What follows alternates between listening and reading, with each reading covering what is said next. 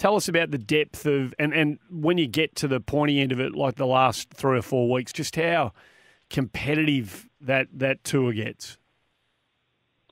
I think the biggest difference is just the depth of the fields. Like literally, each week, really any guy from the first guy in Category 1 to Category 15 that it goes to can win the golf tournament.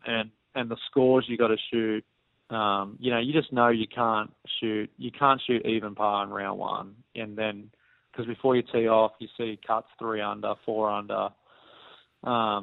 So it's super competitive because you know. I mean, I don't know the number of how many tournaments you got to finish in double digits, like, and I'm not talking like 11 or 12 under, like 20 plus under.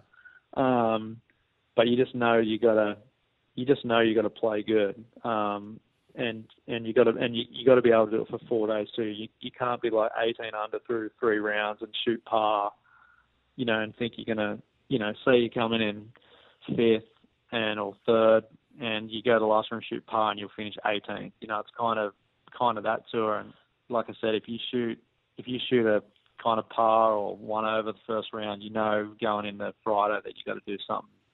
You got to have a great round just to get yourself back into making the cut, and then, hopefully have a great weekend where you can at least notch up a good finish, because you can't give these guys, 6-7 shot head start because they're just too good.